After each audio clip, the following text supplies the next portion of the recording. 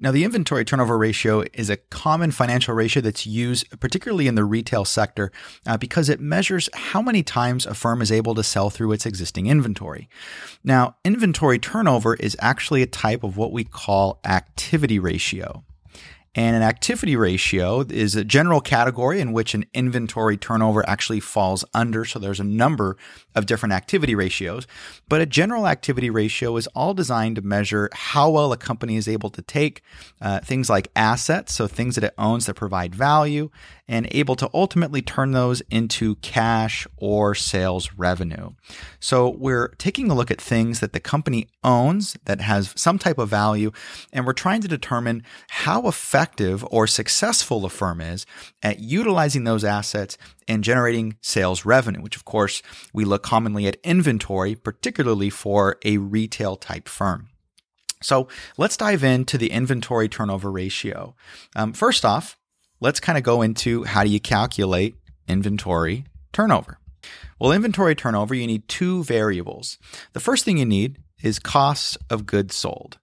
Instead of cost of goods sold, you might see costs of goods manufactured, costs of goods produced. There's a number of different terms you can use. Cost of goods sold is the common line item that you'll see on the balance sheet for this particular, not on the balance sheet, but rather on the income statement for this particular variable here. So we need this one first.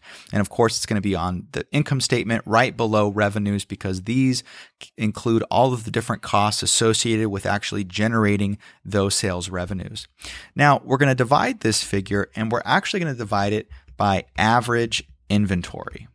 And average, of course, being an average of two different numbers. Now, for this particular, inventory, of course, we're going to get on the balance sheet, and that's an asset. But the problem is we're not going to get average inventory. If you recall back from several videos, we talked about the balance sheet and how it's a snapshot of a firm's position at a specific point in time. So we can't get the average inventory looking at the inventory on a specific date. So what you're going to need is you're going to need two numbers for inventory. And so you can usually get a beginning and an ending inventory. So let's say, for example, you're trying to calculate inventory turnover for a given year. Well, what you can do is take the beginning inventory at the beginning of the year, and then take the ending inventory or the beginning inventory for the next period, and then add those numbers together, divide them by 2, and you'll get average inventory. So let's walk through a quick example so we can get a value and we can talk about the meaningfulness of that value. So let's say that we have a cost of goods sold of $350,000. So that is the value of the cost of goods that we, of course, use to generate profit or sales revenue first. And we're going to divide that by our average inventory. And let's say that we determine our average inventory to be $125,000. Well, that means that we have an inventory turnover ratio of 2.8.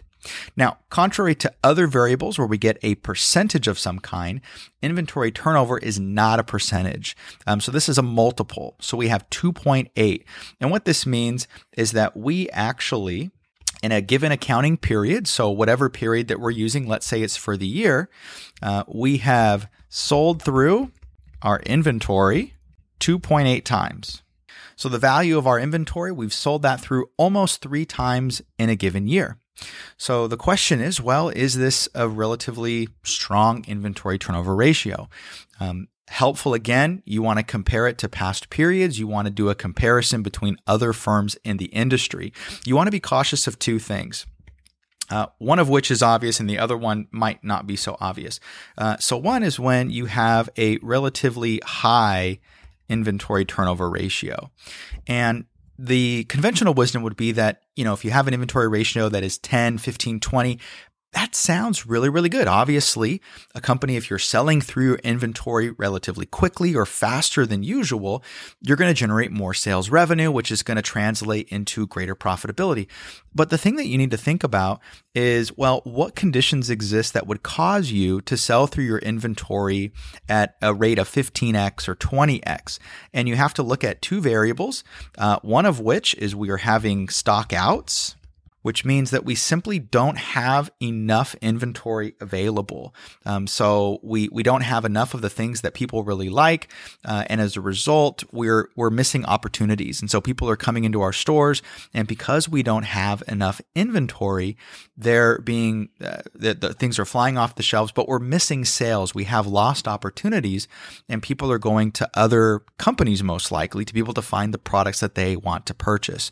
So inventory turnover ratio that is too high can actually reveal that we're mismanaging our inventory, that we are not acquiring enough of it, and that could be problematic. The other thing it could reveal besides stockouts is it could actually indicate that our prices are too low.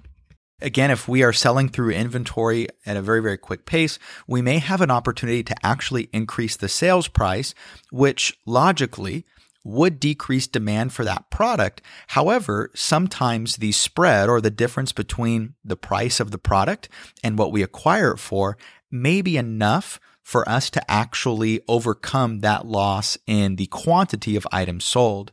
And if we can capture more value by the sale of a smaller number of products, that actually is beneficial for us because of the fact that we no longer have as much of the kind of administrative support functions that go along with, servicing more customers. So there's less returns to deal with, there's less customer contact points to deal with, and that can actually be beneficial for us.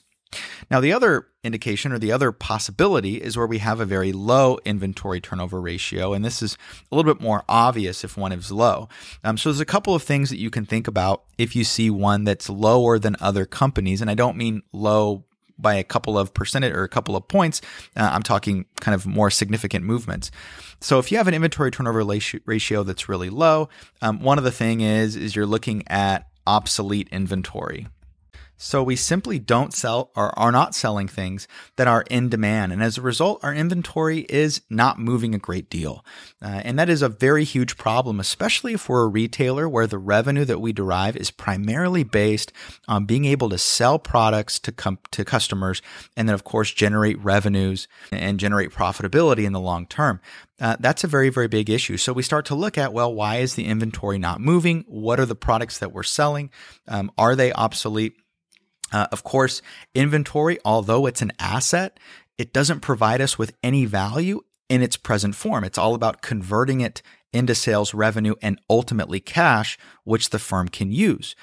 Inventory that's possessed in that form, we incur a cost of maintaining it, we insure it, there's a risk of it becoming stolen, becoming damaged, and then ultimately obsolete, particularly if it's a technology product.